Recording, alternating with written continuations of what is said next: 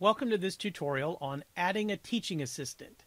Each semester, instructors will need to create Blackboard sites for their courses and populate those sites with the proper students.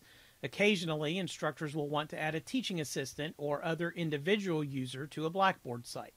In this video, I'm going to demonstrate the method for adding an individual user to a Blackboard site and assigning the proper role. Please note that you should never add a student using this tool if that student is taking the course for credit. This tool is explicitly for adding users who will not appear on the roster for the course. Also note that a user can have only one role in a course site.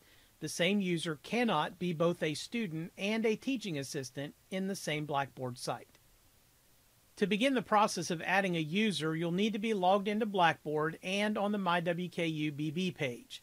Locate the module labeled ITS Faculty Tools and click the link in this module. You should be automatically logged in. To add a user, click TAGA. Then click Add TAGA. You will need to search for the user you want to add. You can search based on NetID, WKU ID, email, or last name.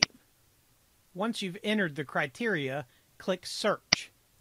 If you searched based on NetID, WKU ID, or email, you will only see one user.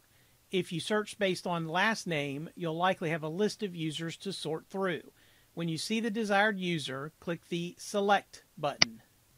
You should see a list of all of your Blackboard courses. For the desired course, click the drop-down and select the appropriate role.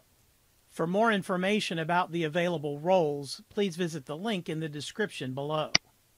To complete the request, click the corresponding Apply button. You should see a green Added message indicating the user has been added to the selected course with the selected role. You can continue adding this user to other sites by choosing a role and clicking Apply.